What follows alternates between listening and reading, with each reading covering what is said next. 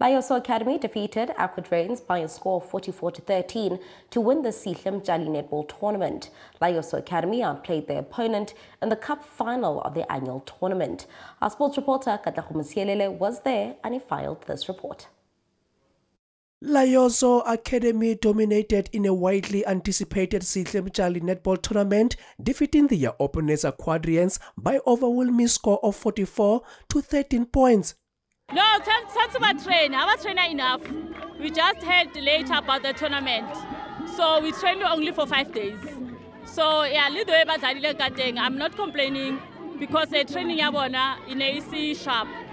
So Lika had grounding, they tried their best as Basa trainer enough. But I hope next time, yeah, we're gonna win. But at least we got to the finals.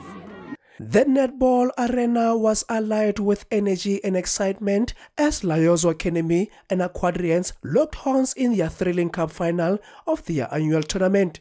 This is the present ya batswadi ba bona ka kgwedi ya bomme. So kere ho batswadi ba bana ba dumeletseng bana ba bona ba banana ba tle ba tlo bapala nakong e re phelang ho yona e thata. So we are saying batswadi re ya leboa re kopa le dule re lokollela bana ba lona ba tlo bapala, otherwise Layoso e sebeditse haholo ene ke kgotsofetse.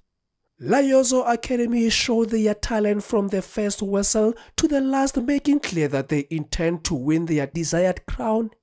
As the final whistle approached, the scoreboard illuminated the extent of Layoso's Academy winning the cup final.